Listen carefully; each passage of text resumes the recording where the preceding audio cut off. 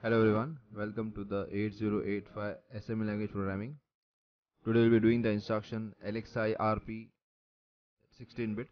So LXI is the load register pair with the 16-bit data. So this is a 3-byte instruction. It stores the 16-bit data in the given register pair or the stack pointer. Okay.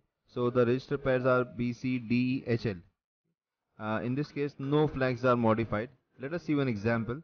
So in this case, we have 4 LXI instructions. These are the only 4 which are available in case of 8085. The first is LXI H8040. Okay, this can be any data.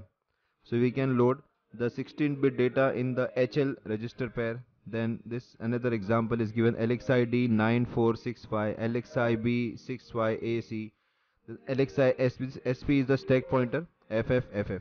Now let us see this with one example and animation.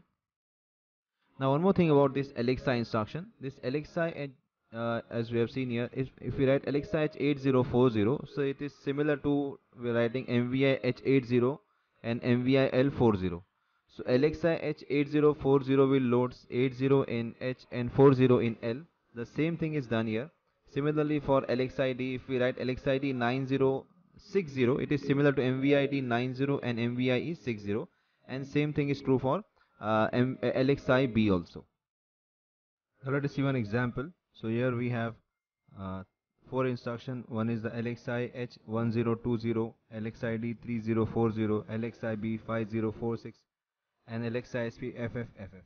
Now with the first instruction LXI H1020, so 1020 is stored in such a way that 10 gets stored in H and 20 in L, that is a register pair HL. Then with LXID 3040, 30 gets stored in D and 40 in E, so that is D register pair. And with B, LXIB 5046, 50 gets stored in register B, 46 in C. And with LXI SP, because SP is a stack pointer as a 16-bit register, so entire data FFFF it gets stored in the stack pointer. So that's how this instruction is used.